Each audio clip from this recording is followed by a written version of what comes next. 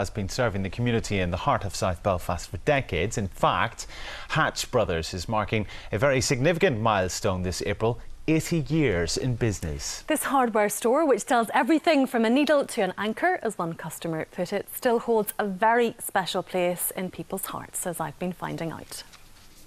Hatches at Finaghy Crossroads is celebrating its 80th year in business.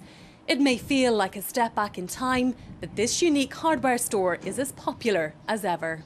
It's very handy. I can just forget things here. You know what I mean? You haven't to go to Lisbon or anything. It's just nearly everything in here. It has almost everything that you would need? Nearly everything. I would say nearly everything. It has everything, yeah. Literally a needle to an anchor, yeah. Very fond memories of this place, yeah. I do, yeah. And it hasn't changed a bit, other than the products have obviously changed, but the shop itself hasn't changed a bit. I myself, I'm here about 52 years or so, but it doesn't seem like it.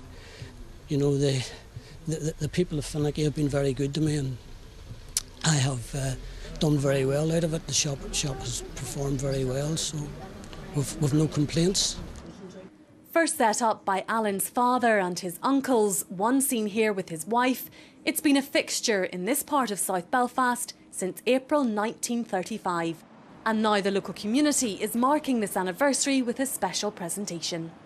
I mean, 80 years, what a service that is to the Finaghy area and to all the communities. And one of the things I've said with all the people, that if you can't get it anywhere else, you'll get it in Hatches. And it doesn't matter if it's an old thing, you'll find it. And the shop is just amazing because it's one of the things you can come in and ask for 5 nows, 10 nows. Where can you go? Forget that. The service is good, and Alan is absolutely fantastic to all the communities around here.